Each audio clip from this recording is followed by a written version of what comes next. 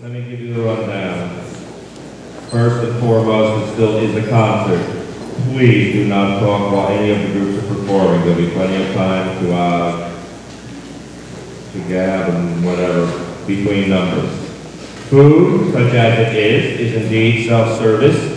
Right through those doors there across the hall. We politely ask that you do it between groups or at least between numbers and not get up in the middle of the number. Thank you.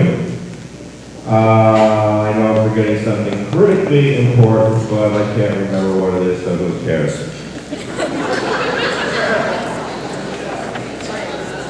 There's a limit. My brain is filled with facts. There's no room for any more. Oh, quick word of note about this first piece.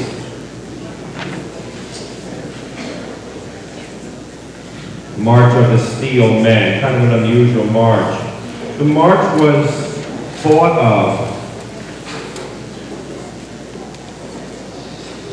I'm sorry, but I'm kind of waiting for quiet.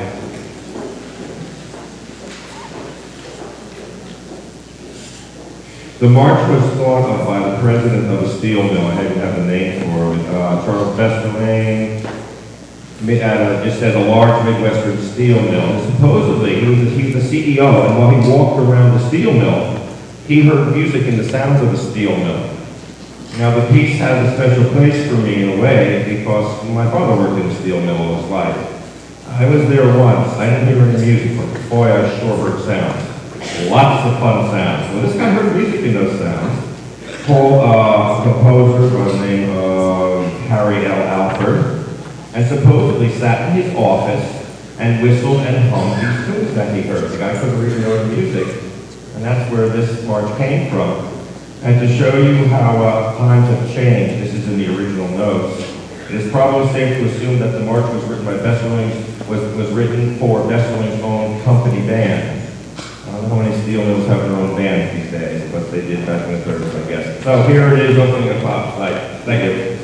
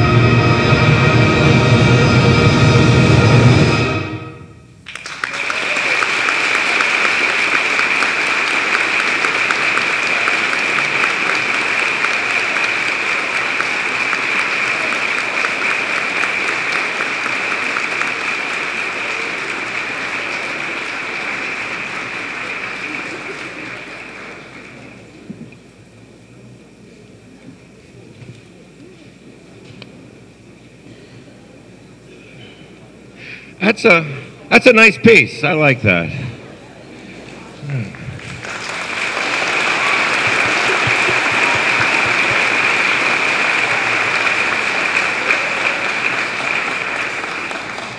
Now, remember about 15 minutes ago I said it was something really, really important? I remembered what it is. Actually, Erin reminded me. She's a senior. She's already for college. Okay. In figuring out the logistics for this thing, a lot of things were talked about, thought about, do this, do that, move this. Forgot one little, not so minor detail. Several of these young people in the course of the evening are signed up for cleanup tomorrow here at 9:30. They know who they are, and they'd better be here at 9:30. Actually, a couple of minutes before 9:30 would be nice. It won't take long. Folks, here's my problem, and maybe some of you lovely parents would like to help me too. We have 2 full truckloads of things to take back to the high school. I don't have anyone at the high school to carry them back inside except me and my shotgun driver. I need a crew of people at Walpole High School. I figure the first truckload will be about 10 o'clock, the second truckload about 20, 25 minutes after that. If you're signed up for cleanup, still come clean up here, but please, please, ask your lovely child tonight, because there's very little things that are heavy, but there's so much of it. So if I can have a crew, if some parents would like to help, I'd be very grateful. 10 o'clock at the high school, wait for the truck. Truck comes back, that's it. So hopefully I'll see some people there 10 o'clock. All right, last tune. You see it in your program, and it don't mean a thing. Wait a minute. It don't mean a thing. Oh, this group needs work.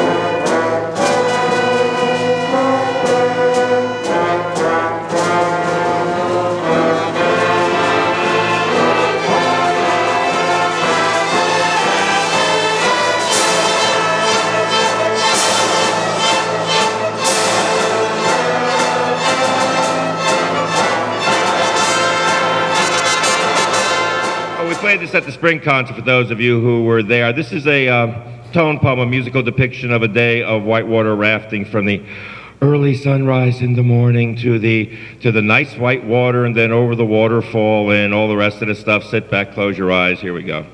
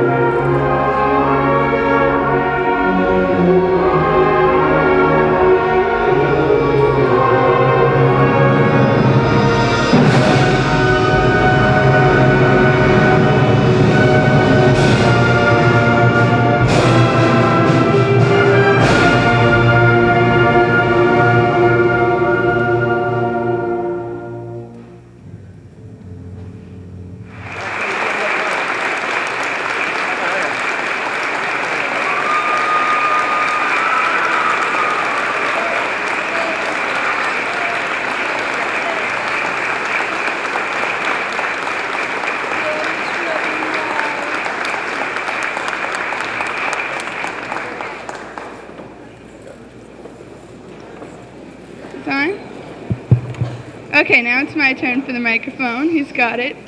As always, like this. As always, I've had a great 4 years in band, and I'm really glad I stayed with it. And as a little thank you present from the whole band, we have something new for the new band room. And the new band room.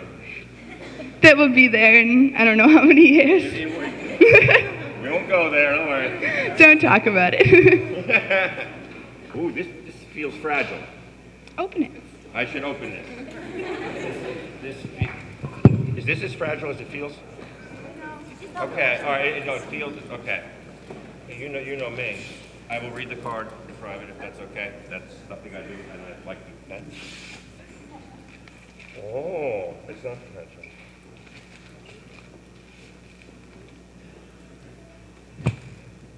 This is just a sign that we got him to put on the door. Okay, he'll show you. In case you haven't seen it. Thank you all very much. It will go up in it now. Do I have to wait till the new band room? Yes.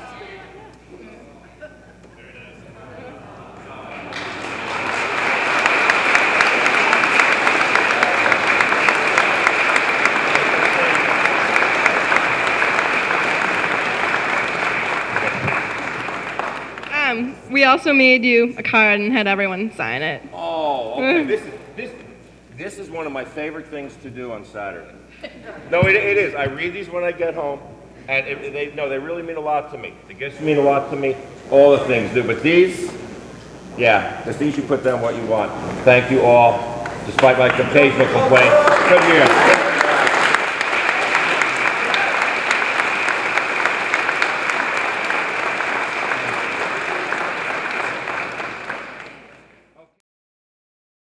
Mr. Falker wasn't just a teacher.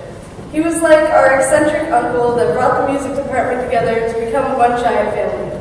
A family that I was so grateful to have when we all suffered his loss this past April.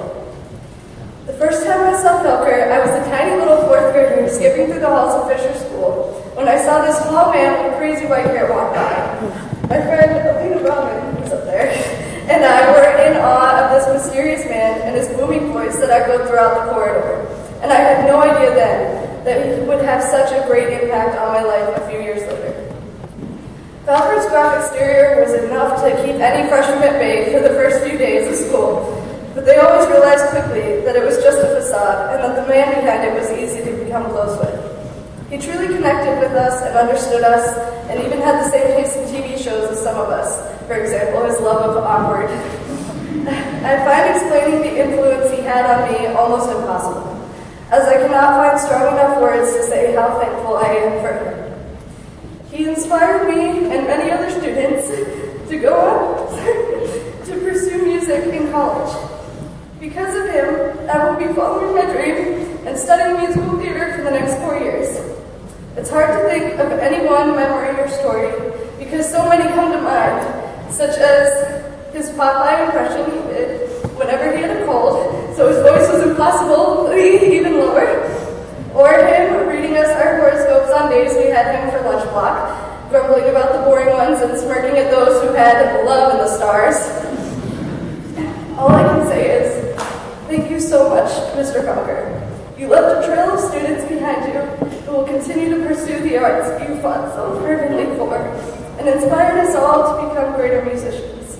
It feels as though Falker's memory has been referenced thousands of times in the past month and a half, through flourishes of emails and phone calls, to sharing each and every one of our fondest individual memories with colleagues, classmates, and family.